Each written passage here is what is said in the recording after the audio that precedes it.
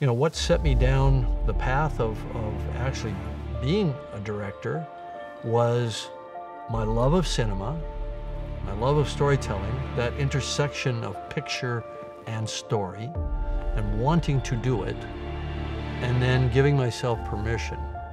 That's what we do, you know, we make up stories.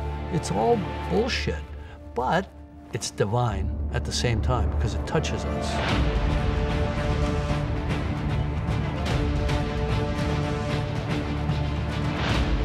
You know, my goal was to reconnect a global audience with that feeling that they had when they were a little kid out in nature, and build a world that was fascinating. It had an almost dreamlike quality that connected with us on a subconscious level.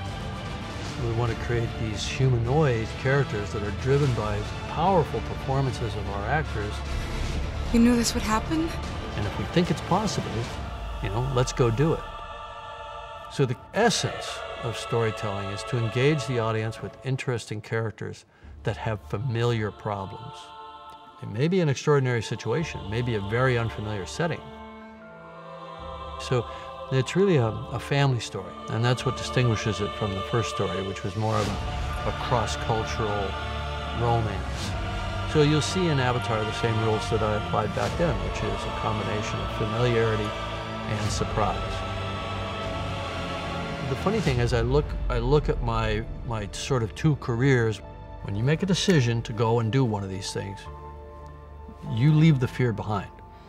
One, it's earned. It's always earned. It's earned on a movie, and it's earned on an expedition.